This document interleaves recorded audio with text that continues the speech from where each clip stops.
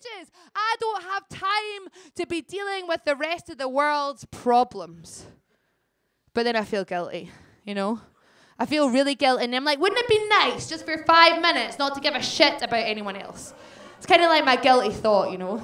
Wouldn't it be nice just to like, just look out for yourself and make lots of money and have a nice house and a nice car and be secure?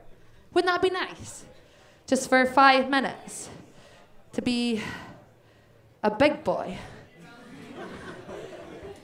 You know who I'm talking about, right? Yeah?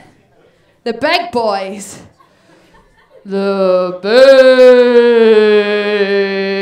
boys.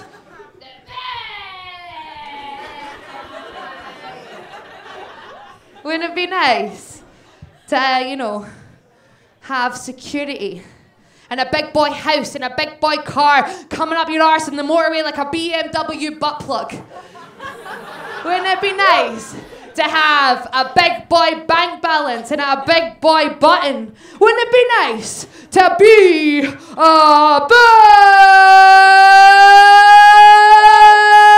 boy? There's no point in trying or helping. We're too busy flirting with the enemy. Leyla, don't be a hypocrite. You've just woke up in bed with another fucking Tory. After all, you want to be like them, be them, wear clothes like them, fuck them, spend their money and their time. Wolf of Wall Street, what a movie. Wouldn't mind having that kind of money. I'm giddy with Peroni and power, the skyscraper believers, the overachievers, living in Armani suits, London economy on the commute, the Tory government thankers, the Pret-a-Manger wankers. The rich are getting fatter in their glass towers, eating the meat of the service users, while the poor living in building blocks burn in their beds. But it wasn't me. I'm not to blame. I'm not holding the lighter. I didn't light the flame. Their square offices don't fit us circles. They don't want what we're selling, but we want what they've got. And shopping is a nice distraction. Nothing beats your trainer satisfaction.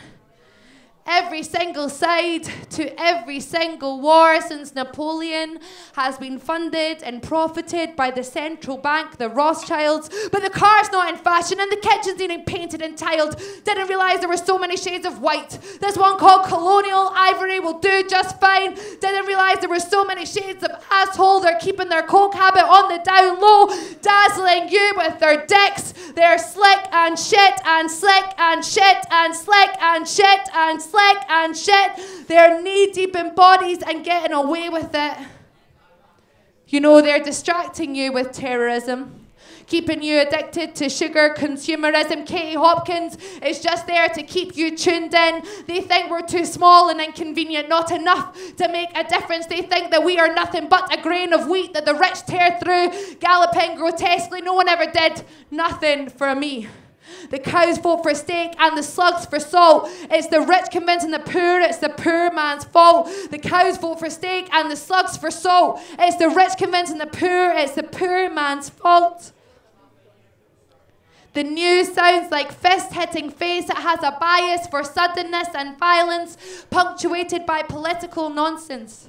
In 2003, 30 million marched and said, "Not in my name," but they went ahead and invaded anyway. Meaning all those Iraqis dying. What the fuck is the point in trying?